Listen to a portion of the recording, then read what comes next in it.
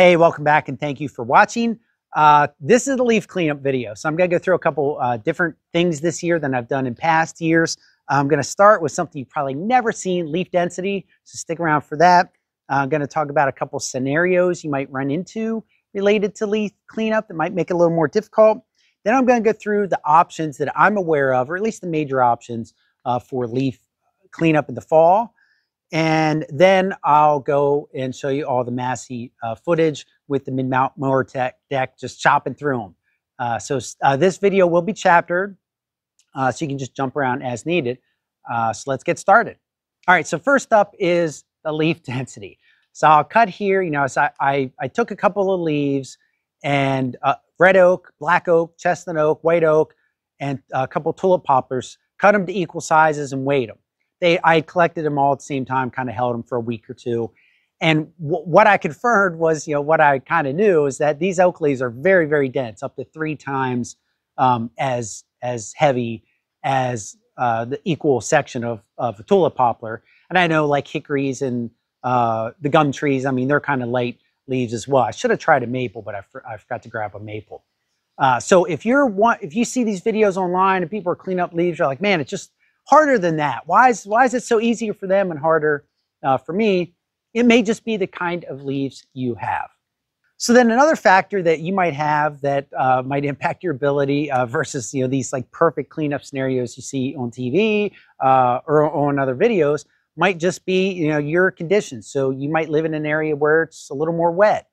You might live in an area where you get tons of gusts of wind and leaves kind of drift like snow and pile up and everything. I'll show you a video here. We had some wind last week and it cleared like a 20 by 20 section of leaves and piled them up elsewhere in like 10 seconds. It was just a huge gust of wind. It was amazing. And that kind of stuff happens all the time. So, this scenario where you're always going to stay ahead of it and the leaves are going to be equally distributed across the ground and along your yard and you're just going to cut right through them evenly is not necessarily the case. So, between that and just kind of moisture and density of leaves, all these things are going to impact your ability in the fall to do leaf cleanup. All right, so now I'm going to switch gears and talk about the ways of cleanup that I'm aware of, or at least the major ones I've written down here. So top of the list, Deere leaf vacuum. I think that's what it's called. So it's, you tow it behind, it's got a big collection bin, it's got a secondary mulcher with I think it's a gas power engine attached to it. Does a great job. I mean, your mower deck mulches some, that thing mulches some, you get this really dense pile of leaves at the end. So there's really nothing wrong with that other than you need a place to dump the leaves. So if you don't have a place to dump them, that might be a problem. Then if you don't want to pay the money for that, and you see one of my past videos, the DIY leaf collector. Now, it doesn't have the secondary mulcher, but if you got a little cart and some tarp and some spare wood, it's a pretty good way of doing leaf collection without spending all that money. So now this other thing I came across, and I guess this is maybe specific to John Deere, but it's called the John Deere Power Flow. So this has a little, I guess, booster that hooks into the belts from your deck that helps with leaf collection. I'm not sure if it mulches a little bit or if it's just kind of like giving it a little extra power to shoot the leaves through the tube. Because one of the big problems with leaf collection via a tube like that is the tubes get clogged.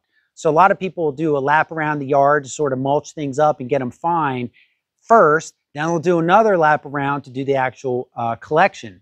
And I think I'm showing you a video of that right now. So I mean, that works well. It's just a 2-step process. All right, so hopefully, boy, it's starting to get breezy here today. So then the other one I got is the blower. So you'd have the walk-behind blowers or the backpack blowers. And I can tell you, those walk-behind blowers are beasts. I mean, those things work really good. And sometimes, rather than actually walking behind them, some people will either mount them to their 3-point hitch, sort of like clamp them on, or I've even seen them mounted to like pallet forks or even the bucket of a tractor. And then the 2 major brands I'm aware of are Little Wonder and Billy Goat. Little Wonder seems to be a little bit better. It's been 20 years since I've used a walk-behind blower, so I'm not really up on which is the best brand, but I know those things are beasts. But then if you really want to go to the beast mode blower, There's the Buffalo turbine. Mike Morgan just got one of these. They're super expensive. You can get the ones you pull behind that have their own engine. You can get ones that attach to your rear 540 PTO, and they just blow leaves like crazy. Obviously, you need a place to blow them. You know, if you got woods, you know, surrounding your property, you just blow them into the woods. But boy, those things are just unbelievable. They're also unbelievably expensive. I think they're like $4 or $5 grand. I mean, very, very expensive, but also a very good option if you've got the money. So then I missed it earlier, but you know, the backpack blower, you saw them sort of comparing that to the walk behind blower. So of course, backpack, battery handheld, corded, you know, any, you know, blower like that's an option too. But for a large yard cleanup, even the backpack mower, I used that one year here. That's a lot of work to try to do a backpack blower with the yard this large. And then last up is the pine straw rake in the bucket on the tractor with the edge tamer. So I used that last year and I think maybe the year before, and it works great. You know, really, it's a lot less dusty, at least for me, where I have kind of like patchy grass.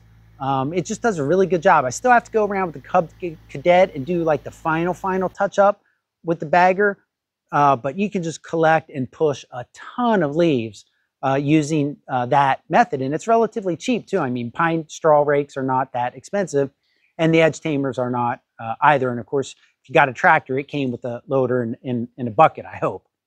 And then kind of tagging on to that is the homemade or DIY scoop. And here's just one example. There's all kinds of people who've posted things. It's just a more recent one that I saw where people scoop them up.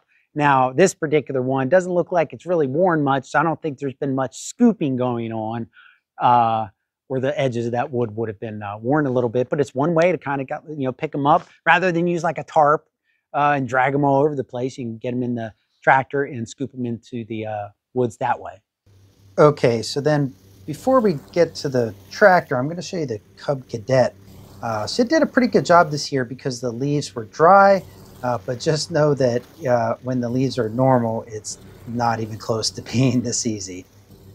So then here's kind of a look at the yard, the side, the front, the pool, the back, to sort of give you a general idea of just what I'm up against.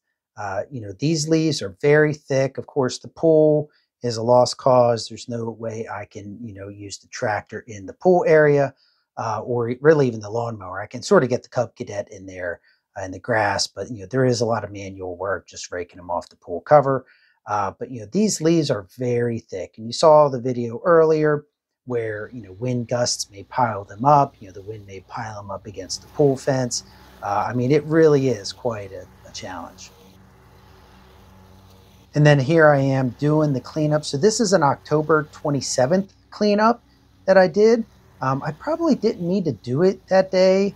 I was just, you know, playing with the tractor because, you know, they'll get thick, but, you know, at a certain point, it really just seems like the Massey will just cut right through these leaves. And it really doesn't matter how thick they are. I'll show you a little bit later. You'll see where the deck kind of acts as a plow as well.